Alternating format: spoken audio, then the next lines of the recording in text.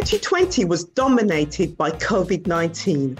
Even before the initial UK national lockdown came into force in March 2020, we adapted our business operations to ensure that the FPM could deliver to its mission and purpose, support our members and keep our staff safe.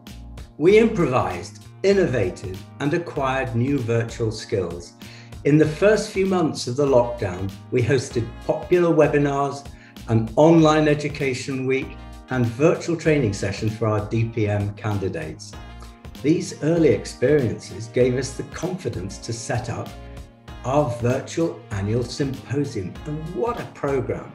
We had Sir John Bell, Sir Many Pangalas and many other brilliant speakers.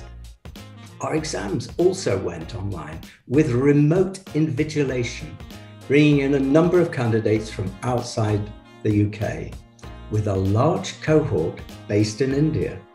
FPM continued to deliver and enroll pharmaceutical physicians onto the Pharmaceutical Medicine Specialty Training Programme. For example, we held our annual review of competence progression meetings online. And in January 2021, the GMC provisionally approved our new curriculum for the PMST programme. The designated body encouraged the early adoption of video conferencing for appraisals pre-lockdown, and this has since become standard practice and is anticipated to continue through 2021.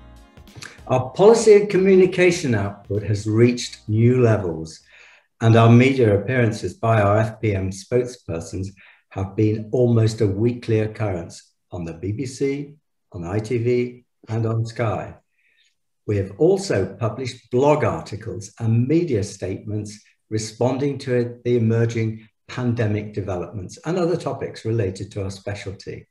These have been bolstered by a new website, and this has been viewed and read many thousands of times. The new website, it has also supported our engagement with the updated Good Pharmaceutical Medical Practice. We'd like to thank all the staff, members and external stakeholders who have made this happen. And we would encourage members and non-members alike to read our full annual report on the website. Thank you. Thank you.